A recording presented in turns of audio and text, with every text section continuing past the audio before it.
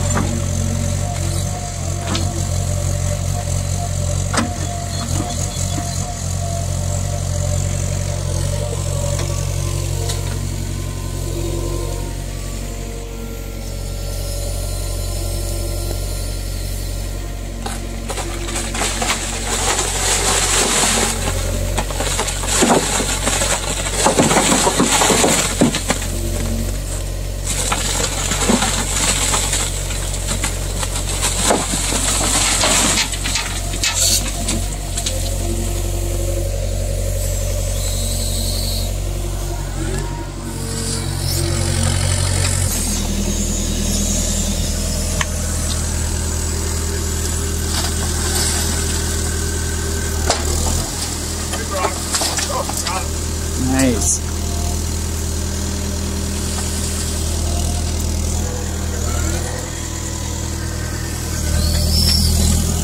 You see that $200 bill roll into the bag?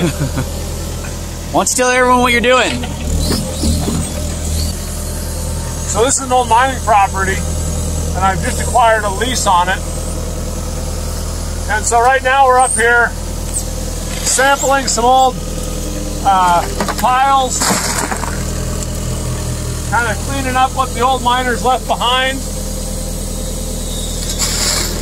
and doing some bulk sampling to see where the gold is and what kind of grade we're looking at, grind size. But it's our first summer, and right now our goal is kind of to get our feet under us. We're taking out a bulk sample. Our plan is to get about 30 tons or so down this season, and then over the fall and winter run it through our turnkey system and recover the gold, see what kind of recoveries we're getting, and then make a mining plan for the underground veins in the next couple of years. But there's enough left over that's easy to get to, and you literally just come up with your truck and dig it up and put it on, that we wanted to get that first and get some cash flow going, get a little gold produced, and then we can really get our feet under us and make a plan for next year. So from our sampling and our testing, these piles are running anywhere between 1/4 ounce and 1/2 ounce of gold per ton. And this truck, we're hauling about 3 tons a load down at a time. I've brought a trailer up, so I'd like to get about 5 tons a trip, but right now, like I say, we're just getting the leftovers. You can tell the ore by the rusty red color. It's all pretty oxidized here, and this is literally stuff that they left over, forgot about, was maybe too low grade for them when they were mining. But now all the work's been done. It's been taken out of the underground, drilled, blasted, mucked, and piled here. So now it's pretty easy as long as you got a way to mill it. It's pretty easy to just pick it up and take it. But here in a little bit, after we're done loading these sacks, we'll go underground and we'll take a look at the veins, and I'll give you a little tour of the underground workings.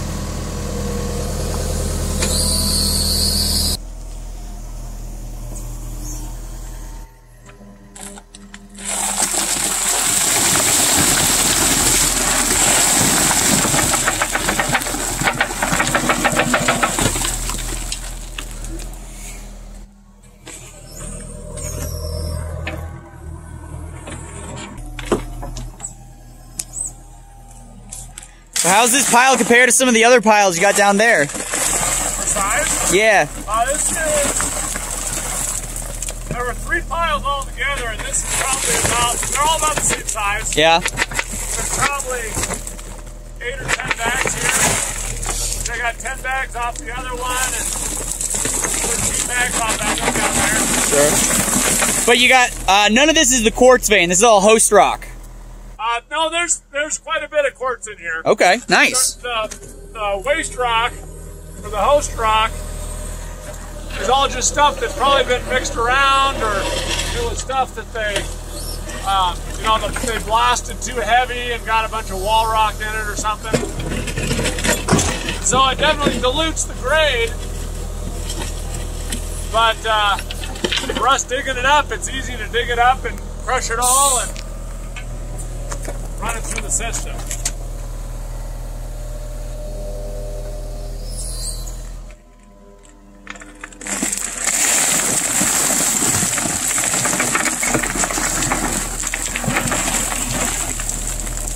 How full is that bag? Yeah, one more scoop.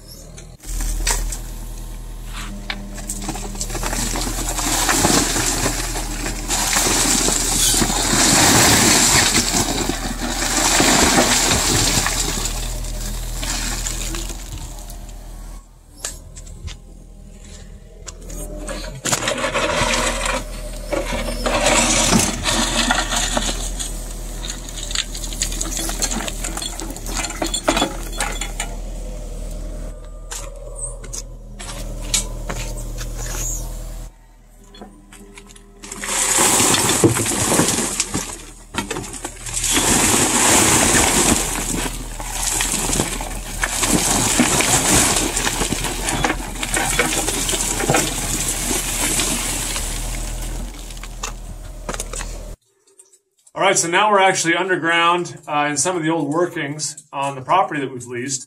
And I wanted to talk through a little bit about the geology here and the gold vein and some of the structure. This is the quartz vein that the old timers were mining. The footwall is somewhere down in here. It's a little bit hard to tell because the vein's all oxidized. But somewhere about here is the footwall, and then you have quartz all the way up through to about here. So the vein that you're looking at is probably about 3 feet wide. The main minerals in this vein are pyrite, pyrrhotite, and a little bit of chalcopyrite. The gold is typically free milling, so when you crush it up, you can concentrate it out on a shaker table or a sluice. But this is what the miners were after, and we're standing in the old stope, and it's really hard to get a shot of it in the dark here. But it's essentially a big room that the old miners blasted and mucked out all the vein material. They took it down to the mill, and this is where they stopped. This was their working face, and they stopped here because, you know, they ran out of money or the mill burned down or whatever. There was some problem they had, and this was as far as they got. But you can see a little bit of the mineralization here. Again, the light's pretty bad in here, but there's a little bit of that pyrite stuff. The gold is typically associated with the other minerals. When you have barren white quartz like this, it usually isn't very high grade. But yeah, this would be a candidate for us, or a target to come back in and mine. The grade of this vein averages somewhere between 1/2 and 1 ounce a ton. And the width, it pinches and swells, but typically it averages about 2 to 3 feet. And it's more or less flat lying, kind of dipping to the south about 20, 25 degrees. All right, so we're down in the lowlands now, and you can see the bags behind me that we brought out. We actually didn't have a good chance to do any more filming up in the hill because when we came out from underground, it was raining really, really hard. And so we took off out of there and got our bags down. But we've brought down 35 bags of ore. You can see them behind me here. The bags average right around a ton or maybe a little bit more per bag. So we're hoping we got about 35 or 40 tons down here to play with this fall. But we'll go take a look at some of the ore in these bags real quick, and then we'll show you the milling process on some footage from earlier this summer on the same ore, just from a bag we brought down a little bit earlier. We're going to do a lot more videos of our underground workings up there over the next couple of weeks, and then this fall we're going to process a bunch of these bags, so you guys can kind of stay tuned for all that stuff coming up. And so here's a little up-close look at some of the stuff we're working with. And this is the host rock, or the wall rock. And this is like a metamorphosed shale or a slate. And then here's the quartz, the ore that we're going to be looking for. And this is where the gold's going to be. But you can see in this pile, you know, like here's a piece of quartz. Here's a piece of wall rock. So it's kind of mixed up. There's probably about half quartz, half wall rock. Typically what happens is when you blast, the quartz it gets blasted pretty small, and then the wall rock pieces and stuff that you didn't drill end up staying large. So one of the things I'm considering is running this through a grizzly, and then taking the fines and running them through the mill first, and then taking the oversize, and you can come through and sort out the wall rock, so you're not having a bunch of time and energy wasted just milling rock that doesn't have any gold in it. But looking up close here, see if I can get it to focus. Here's that pyrrhotite I talked about, that iron sulfide. It's a end member of the pyrite family, essentially. It's just iron and sulfur. That's the main mineral there. But anytime you have that pyrrhotite, that mineralization you see there in the quartz, it typically is running pretty good with gold. And then, of course, you get some big chunks of quartz float that we found, and we dug those up. So I've got a few pretty good pieces. But here, just walking through and looking at some of these sacks, you can see we've got quite a bit of ore. There's a characteristic. A lot of it's not very big. Most of it's going to blast pretty easy. And here's another huge chunk of quartz float that we got. So some of that, actually, I may end up taking it to a guy with a rock saw and cutting that up and making slabs out of it, which might be cool and probably worth more as a decorative slab than the gold that's in it. So that's another option for us going forward with some of these bigger pieces. So to process our ore, we're going to use the 1 ton per hour turnkey system behind me, and we're going to crush the rocks down to gravel size. Then we're going to pulverize them in our hammer mill to liberate the gold from the rock. Then the material is going to flow down onto our 4 foot by 8 foot shaker table. The gold and the heavy metals are going to come across into our concentrate buckets. And then afterwards, we'll take our concentrates, pan them out, smelt them, and recover our gold.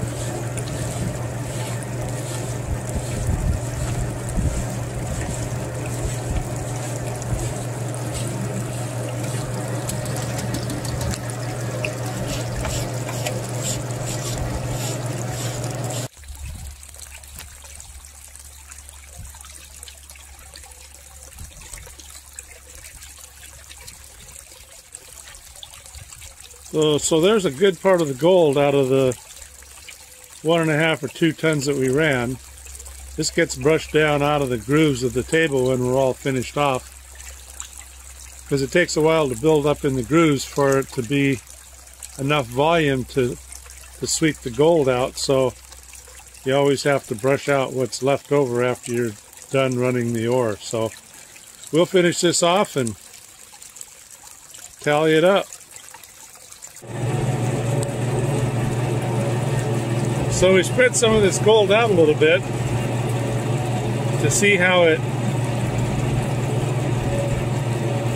spreads out on the table when there's just gold. So everything on the left of this pile right here is on the downhill side of the ramp and is going back over under the water bar.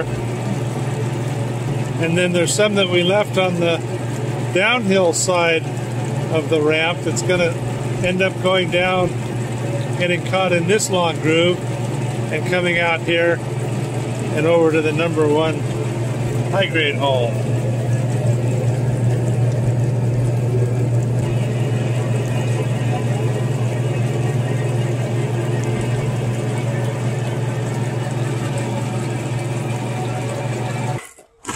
Alright guys, we got our concentrates here off the shaker table. There's our little bit of #1 in there. And then here's our high-grade #2, so we got quite a bit more volume here. But most of our gold's in the #1 here. So what I'm going to do is I'm going to pan this out, recover as much free gold as I can, and then I'm going to take the rest of the stuff, the panning tailings, and I'm going to smelt them down and see how much gold I lost in my panning. But this is a quick, easy, fast way to figure out how much gold you got if you're out testing tailings piles or dump piles or old ore dumps.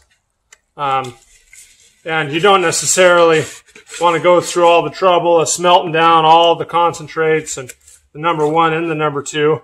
You just want to get a good idea of how much gold is in there, and then you can get it weighed once you get it melted all down together into one big button. So that's the process I'll do now. We'll get this stuff panned out, and then I'll show you how I'm going to melt it all down into a button and refine it to get all the lead and copper and other junk out of there. All right, so I got our gold panned out here, and the lighting's not great, but there's our gold. And now I'm going to take just a little snuffer bottle and get it all sucked up, and then we'll strain it through a cloth and wring the water out, and then we'll melt it all down into a little button. Okay, now I've got our snuffer bottle here. I don't know if you can see. I can chase this gold around, but there's gold in the bottom there. It's hard to see. But anyway, we got all our gold sucked up in our snuffer bottle there. And now I'm going to take the gold and put it in this rag. It's just a blue shop rag. I got a cup underneath. I'm going to take out the straw here. And if you guys have watched my other videos, you've probably seen me do this before. I actually discovered this by accident. You can see the gold coming out of there.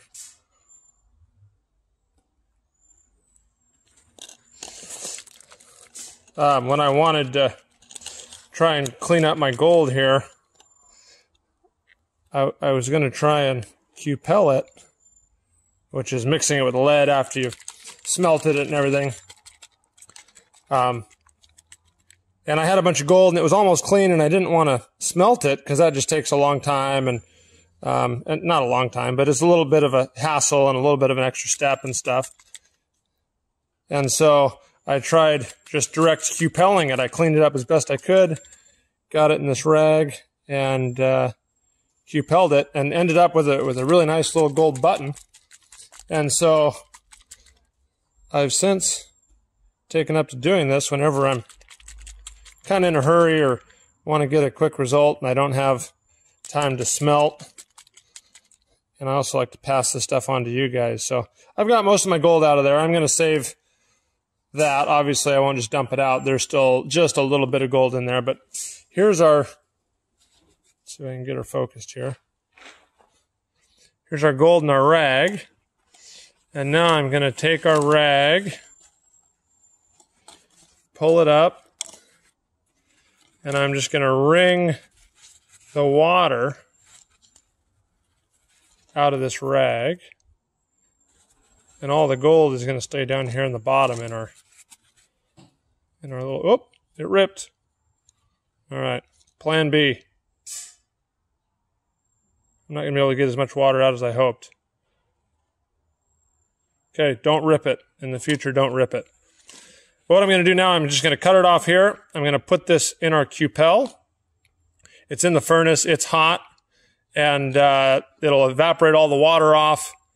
It'll burn the rag. And it'll leave our gold all dried out in the cupel. So there you go. Mount Baker Mining and Metals bloopers right here.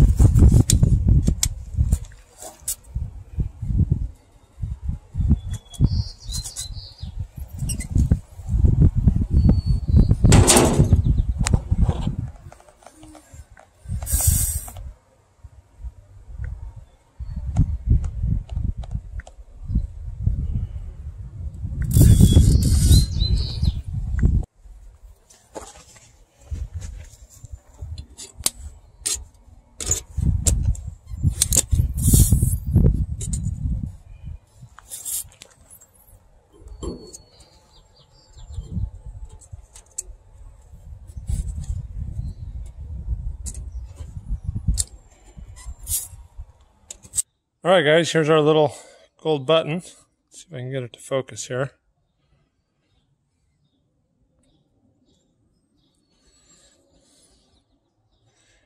And there you go. It might be hard to tell in the video, but it's pretty shiny yellow, so there's not a whole lot of silver in there. And it's got those kind of cooling lines on the surface.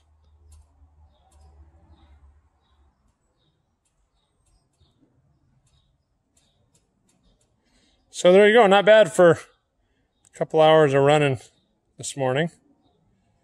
Let me get the scale out. We'll see how much it weighs. All right, here's our gold. The stuff I panned out ends up weighing about 19¼ grams.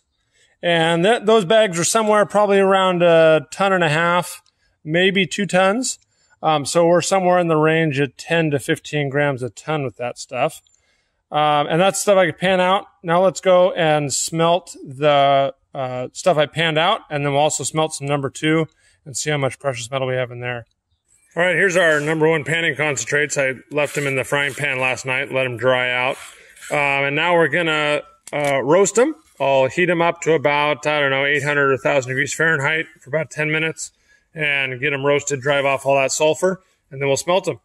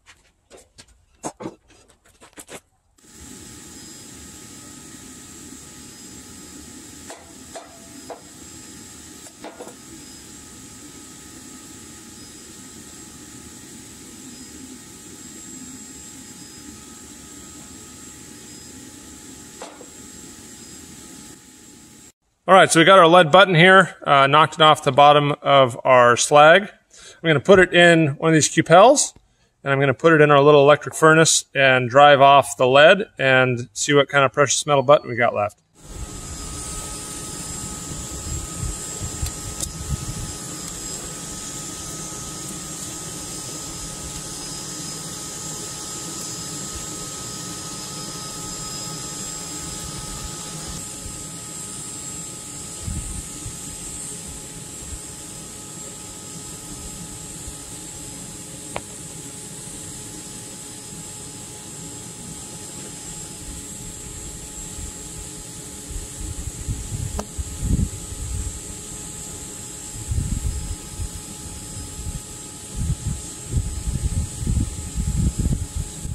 All right, guys, so we've done all our experiments, all our smelting and stuff, and wanted to let you guys know how much gold I actually recovered. So here's the stuff that I panned out. That's that 19 1/4 or so grams.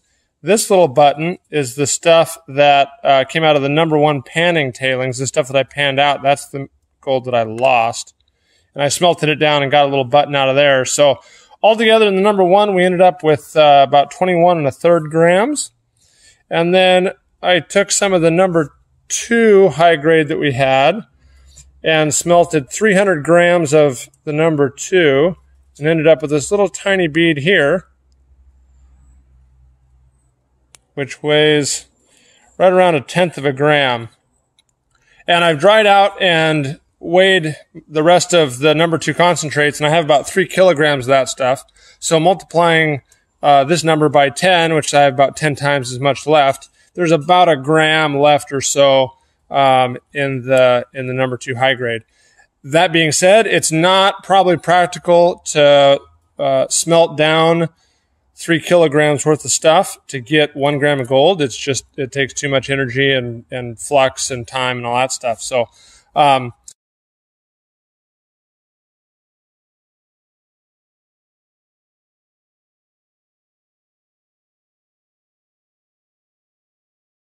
but I wanted to share with you the end result from running our 2 sacks of stuff through our 1 ton per hour turnkey system.